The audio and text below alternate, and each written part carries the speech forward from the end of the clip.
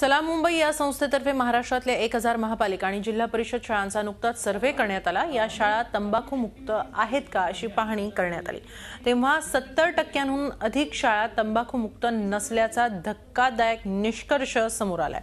शाळांच्या 100 यार्ड परिसरात तंबाखू आणि तंबाखूजन्य पदार्थांच्या विक्रीला मनाई आहे, मात्र या नियमाचंही उल्लंघन होत असल्याचं या सर्व्हेत आढळलं।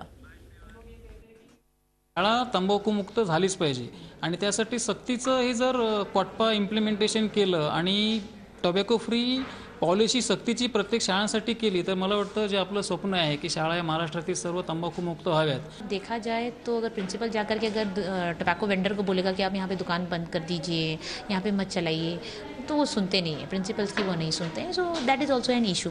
बट एज एन NGO हम लोग जाकर के स्कूल को एक फैसिलिटेट ही कर सकते हैं कि उनका स्कूल कैसे टोबैको मुक्त बनाया जाए।